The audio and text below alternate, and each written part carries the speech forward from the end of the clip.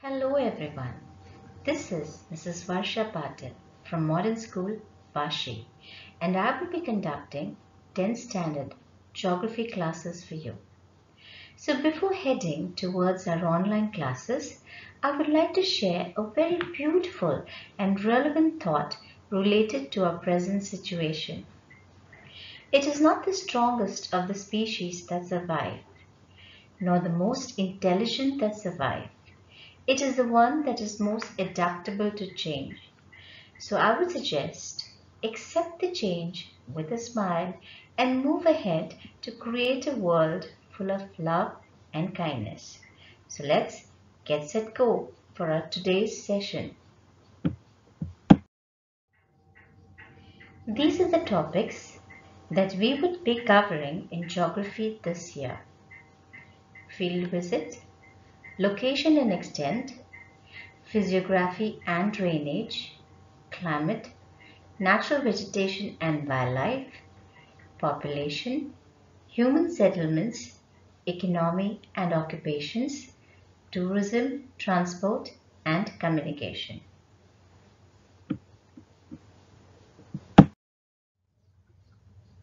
Our first chapter is field visit. Before starting this chapter, I would like to tell you that the chapter that is given in your textbook is just a sample of a field visit, and it is just given for our knowledge and information. There will be no questions asked from this chapter. It is clearly mentioned in the textbook on page number 8. But there will be questions asked related to this topic. There are 5 questions in the textbook and we have to concentrate only on them. I will explain all of them.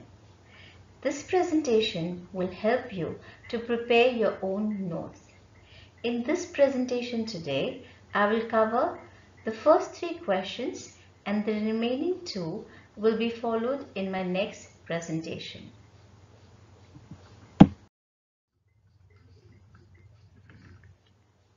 We all visit places, go for trips, picnics, isn't it?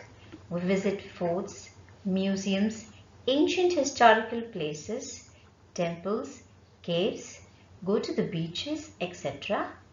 But have you noticed when we visit these places, we actually try to gather information about that place, observe, analyze that place, interact with the localites and enjoy the food and try to fit in their environment and culture. So somewhere, directly or indirectly, in this manner, we all are studying geography. So what is field visit?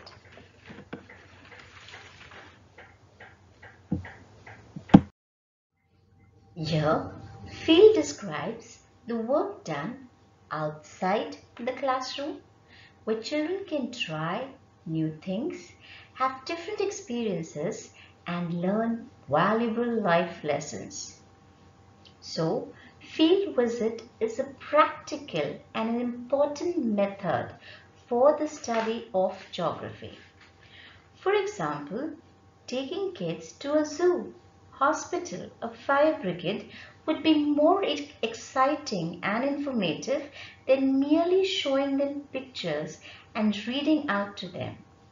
Thus, field visit helps in developing geographical concepts, elements, and processes through direct personal experience. Here, by concepts, we mean studying a particular place, region, its location, population density, etc. The second word, element, means physical geography and human geography. Under physical geography, we study different water bodies like river, ocean, seas, the climate, weather conditions, etc. Under human geography, we study human settlements, urbanization, etc. The third word, processes, means a sequence of actions that can be natural or cultural which shape and change environments, places, and societies. Example, erosion, migration, globalization. All this we've already studied in class 9. Field visit also helps in understanding the correlation, that is the relationship between the humans and the environment. A simple example to explain this is the way we change our clothes in response to cold or hot weather. In winter, we wear warm clothes to keep ourselves warm, and in summer, we wear cotton clothes. Field visit thus makes the study of geography more interesting and supports application of knowledge. We now move on to our second question. What items will you take with you for a field visit, or how will you prepare for a field visit? It is essential to plan the field visit according to the topic, place, and duration of the visit. For example, if you want to visit a historical place in Rajasthan, so historical place will be your topic, Rajasthan would be your place. And since it is away from Maharashtra, the duration, that is the number of days that you will require during this trip, would be more. Okay? So the following items are to be taken while going for a field visit. First, prior permission should be taken from the concerned office, parents, school, and fix the time and date of our field visit well in advance. Second, identify the objective of the visit and select the site to be visited. We've already identified the objective, which is the historical place, and the site to be visited would be Rajasthan. Third, talk to your teacher or your guide to find out what you will need on the field trip and what you won't. Since duration would be more, you will have to carry more clothes. Again, when you are going to visit the place, that is, which month you are going to visit or which season you are going to visit is also important.